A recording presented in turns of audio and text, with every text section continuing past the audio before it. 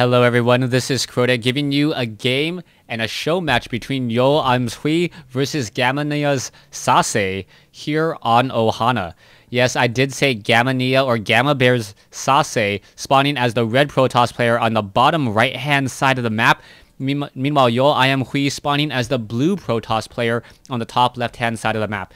If you guys have not been following the TESL, I try to follow as much as I can, even though I cannot read or speak Mandarin very well. Gamma Bears was actually able to hire Sase as a mercenary for some of their games. So for a very, very short time, two of my favorite players to watch and two of the players that I know best, Sase and Sen, are on the same team. Now, looking at Sase's build so far, pretty much going to be a very, very standard build. He is chrono boosting out, both sides doing very similar things so far.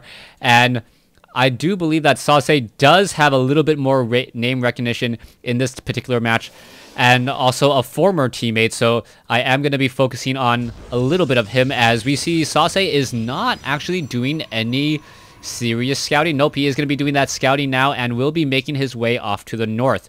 Coming back around, let's take a look at what yoeIMHui is doing, the blue Protoss player. He should be warping in that assimilator in just a moment, unless the metagame has changed from Gateway Assimilator to Gateway Nexus. Alright, we see the assimilator has come down, and both of these players are just trying to set up their early game. Now, strategy-wise and composition, we do see that there is going to be a pylon here, and Sase has actually opted to not do any additional scouting. You can see currently he only has 2 harvesters on this assimilator, and this was something that I actually talked to Sase about when he was still part of Quantic, why he only has 2 probes on gas. The reason being is that he doesn't want any diminishing returns. He only wants to put 3 probes on gas once there's actually 2 probes on each of these mineral patches. So what we'll most likely see is double gas. Actually, he's already transferred to 3 since I believe he has 2 on each of these mineral patches. He may transfer a probe off over here, and it is going to be double, as Sase is very, very particular about his timings and his build order. So he is getting up that second gateway, and we'll see what the follow-up play will be. So both sides pretty much doing very similar builds. You can see that the blue Protoss player also getting up his second gateway as well. And both of them are pretty much playing in the dark. Supply is nearly identical, 25 compared to 24 over 26. Sase perhaps, not training any additional probes. There we go. Now trying to train up an additional one. I thought for a moment he may actually be foregating. He will not be doing that, as the Stalker finally moves out to do a bit of scouting. Now, with this scouting, Sase, all he's trying to do is he's trying to see what exactly yoeIMHui is up to. yoeIMHui is up to. You can see that the Stalker, they are going to engage. Who's going to come out on top? Who's going to turn around? It looks as though both sides were engaging those Stalker, particle disruptor blasts. Both sides pretty much going, you know what, I don't want to engage with you just quite yet, as yoeIMHui is now actually going into Stargate play. Stargate play most likely will be Phoenixes. You can see Sase doing a good job hunting for any possible proxy pylons.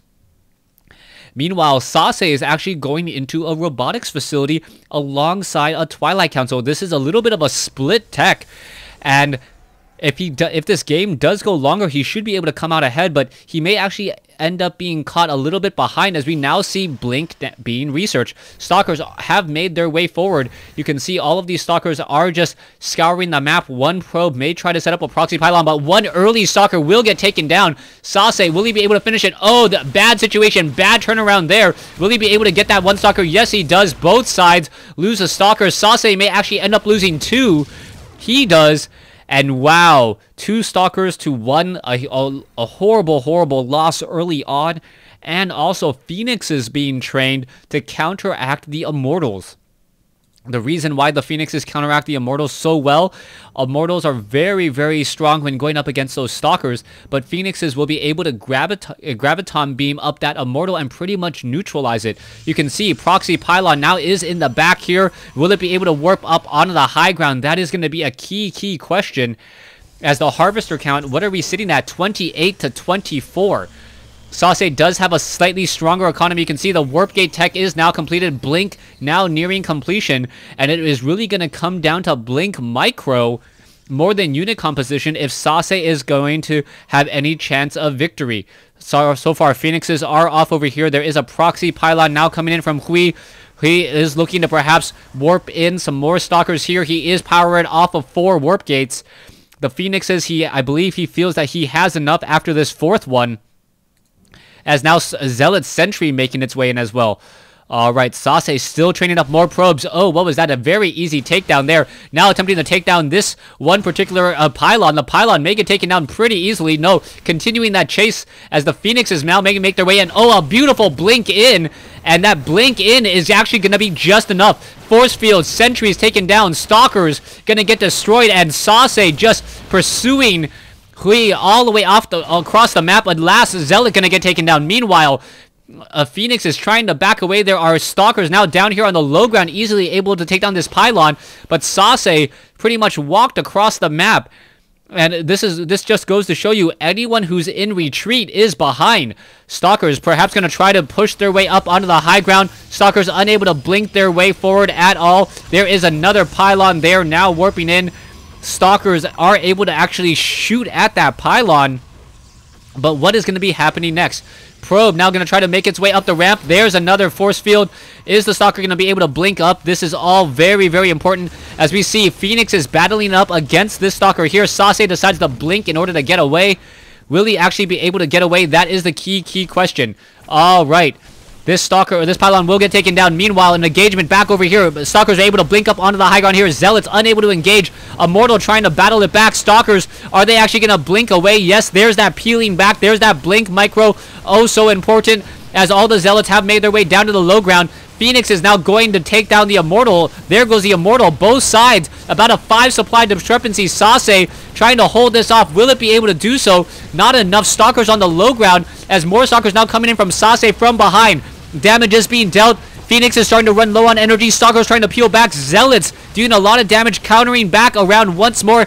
And Sase picking apart some of these Zealots. Superior numbers for Sase as he is now going to try to get back up the ramp, but is currently unable to.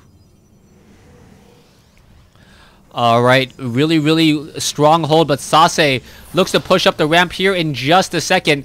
Sentry still has enough for another force field, and that will pretty much be it. No, there should be one more force field here in just a second. Zealots now getting poked apart there, and now trying to attack down onto the low ground. A beautiful force field, actually trapping some of the sentries, or the Zealot right there. Alright, there's another push forward once again. Is it going to be able to get away? Not enough damage being dealt. The sentries are not good DPS units. This is not going to be good enough to hold at all. As Sase now, is he going to be able to blink forward? The Observer is here, and there you go. There's the engagement. Stalkers shooting up onto the high ground. All the Phoenixes are currently graviton beaming. The Stalkers are starting to peel back once again, and it looks like there are simply just going to be too many Stalkers in this Stalker war. No Guardian Shield coming in at all.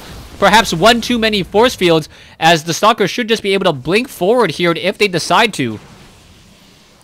Alright, Observer revealing sight up onto the high ground. There goes another unit there. Stalkers are going to try to engage. Are they going to blink forward? No, I don't believe so. There's the blink back. There's the peel away.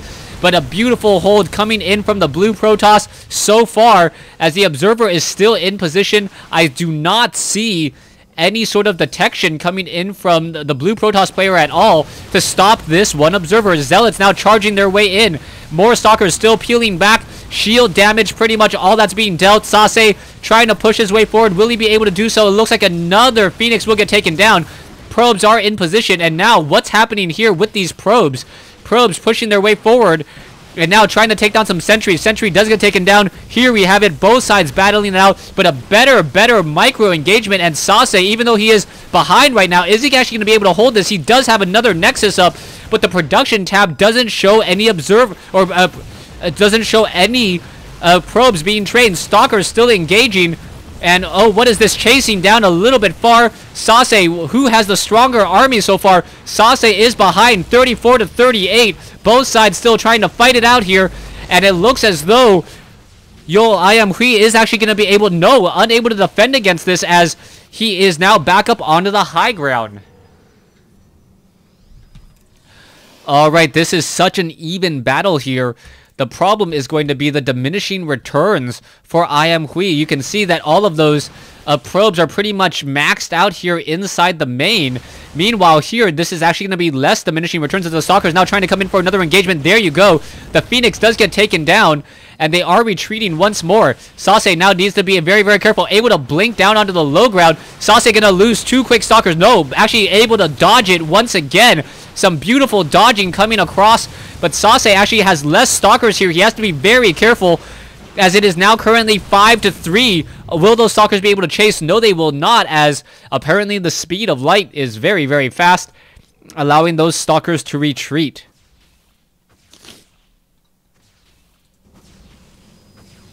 Alright, this one pylon. A new group of Stalkers now coming in. There's the observers. The observer able to get sight up onto the high ground. I am still surprised that IMHui has not transitioned into Immortals. Immortals would be great at holding this, as the Stalkers would be forced to focus down the Immortal and actually blink forward in order to do so. Here you go. There you have the Zealots trying to engage. Zealots unable to do anything all too much. They're trying to get us around. That one Zealot was chasing far too far, and I believe that may actually have been the problem. A bad concave now. He is currently surrounded. Stalker's able to blink around once again. What's going to happen? Sase, is he going to be able to get away? No. What is this? Both sides still fighting, and this is perhaps the longest Stalker war I've seen in quite some time.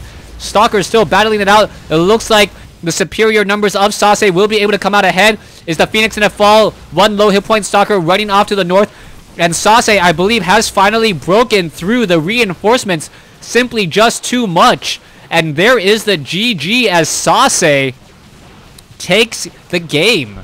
Thanks for watching. Thanks for listening. Hope you guys enjoyed this show match with Gamania Sase versus yoeIMHui.